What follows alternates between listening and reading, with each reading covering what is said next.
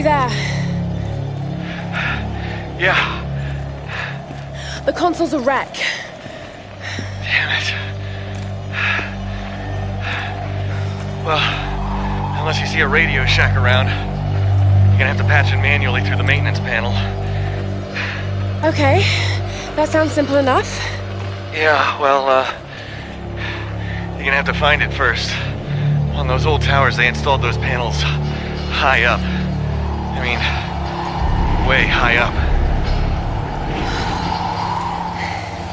Climbing again. Great.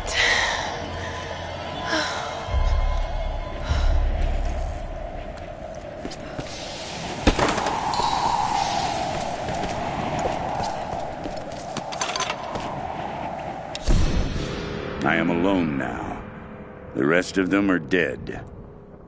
This is for the best. I watched from the cliffs as their makeshift boat was tossed and turned by the storms. The clouds looked like a hand upon the water, desperately clawing at their doomed boat. None survived the wrath of the storm. I observed it carefully. The storm was localized and sudden, and just as suddenly, it was gone. And this is the most interesting detail. It didn't seem random. I sensed emotion, something deliberate. I don't know what's happening on this island. Not yet. But if I ever hope to escape, I must understand this phenomenon. Now my real work begins.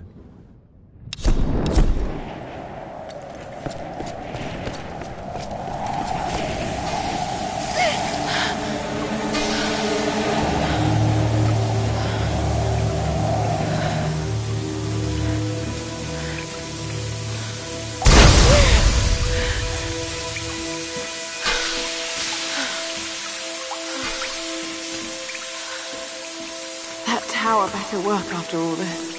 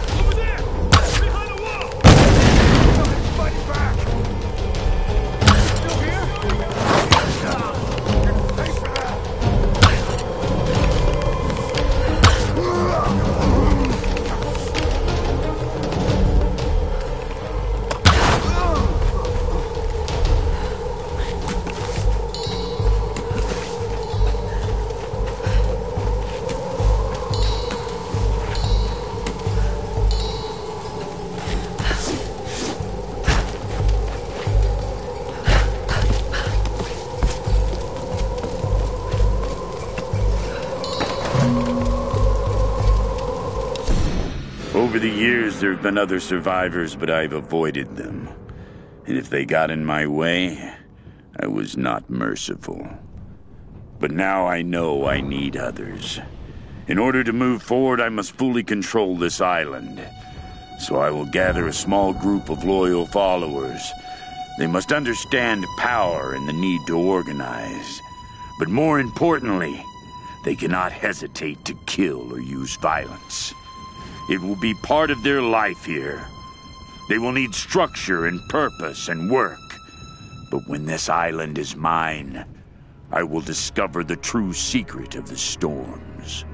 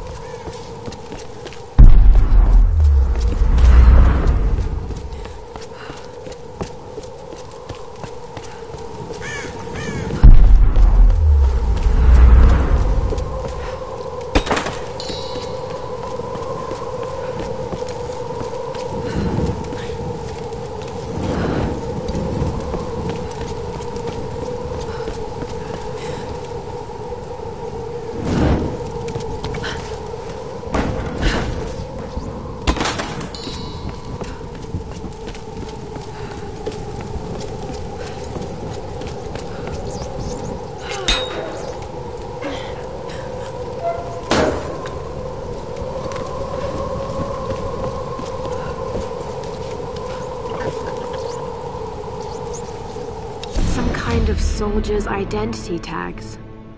I don't recognize the kanji. Were these used during World War II?